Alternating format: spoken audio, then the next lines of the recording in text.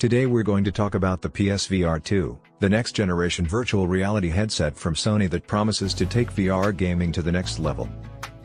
The PSVR 2 has a sleek and modern design that is a significant improvement over its predecessor. The headset is more comfortable to wear, and it's also lighter, making it easier to wear for extended periods.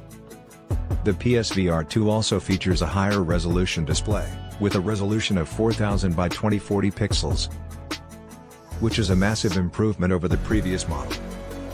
The PSVR 2 also comes with a new set of controllers that feature improved haptic feedback and adaptive triggers, providing a more immersive gaming experience. The controllers are also more ergonomic, making them more comfortable to hold for extended periods. The PSVR 2 is powered by a new processor unit that features a custom-designed CPU and GPU. This new processor unit provides a significant boost in performance, allowing for more detailed and immersive VR experiences.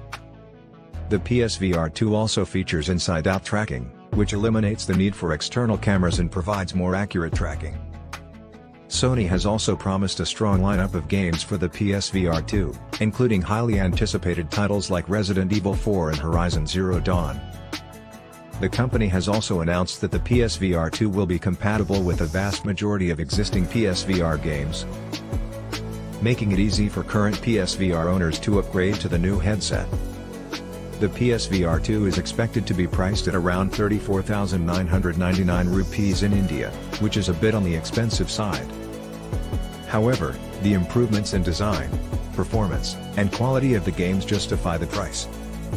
As of now, there's no official release date for the PSVR 2, but Sony has confirmed that it will be launched sometime in 2022. In conclusion, the PSVR 2 promises to be a significant improvement over the original PSVR headset.